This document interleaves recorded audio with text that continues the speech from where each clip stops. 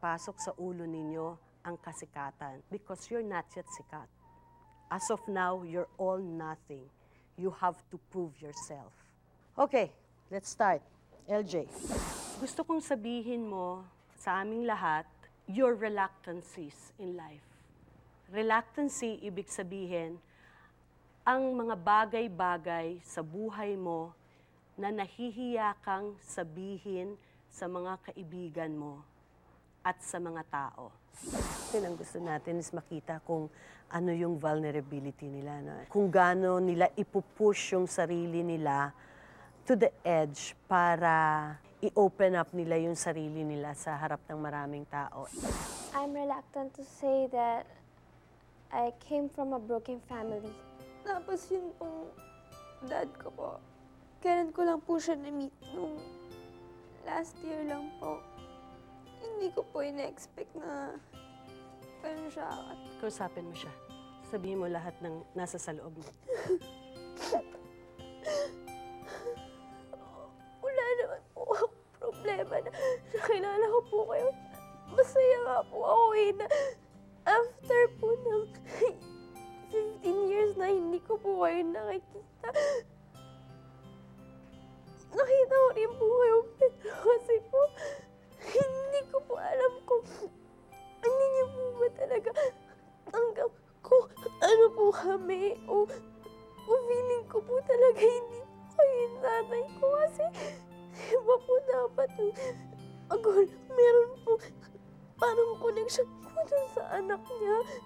LJ, sino sa mga kasamahan mo dito ang gusto mong hinga ng tulong? Lumapit ka doon at sabihin mo sa kanya na tulungan mo ako. Wala siyang itinago. Siya yung naging example na for being so open. Casey, tulungan mo ako.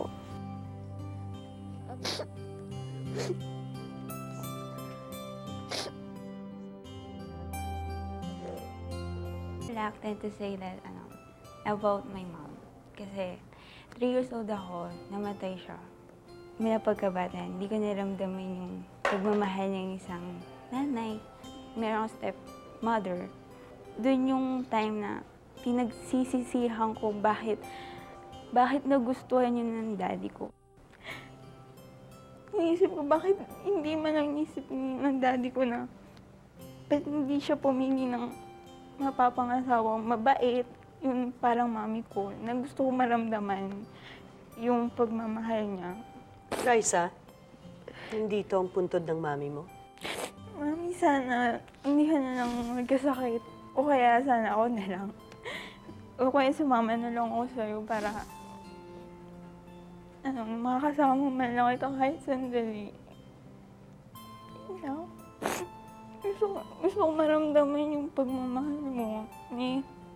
Na hindi ko pa nararamdaman hanggang ngayon. Mami, I love you. I love you so much.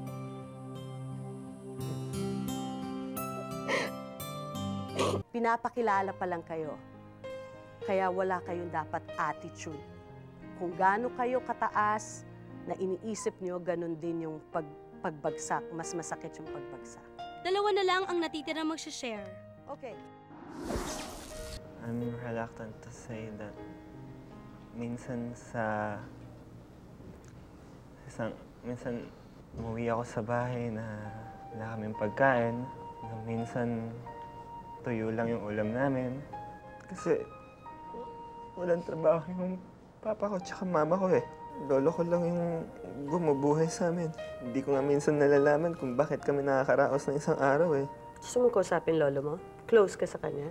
Hindi po masyado. Bakit? Nahihiya po kasi ako sa kanya eh. Hindi po kami ganun ka-close.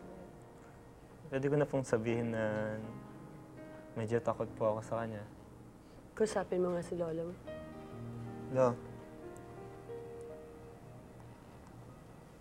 alam ko minsan nahihirapan ka na rin.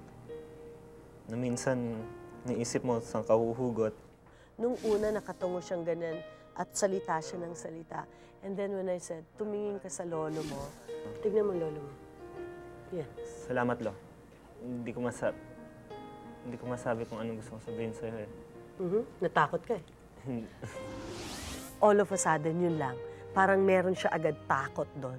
I don't know kung ano yung fear na yun. I'm reluctant to say that I get teased a lot at school. They laugh at me because I can't understand yung sinasabi nila. The people sometimes, they act so different around me. It's like, I'm not like one of them, you know. It's like I have to be so different. They can't just treat me the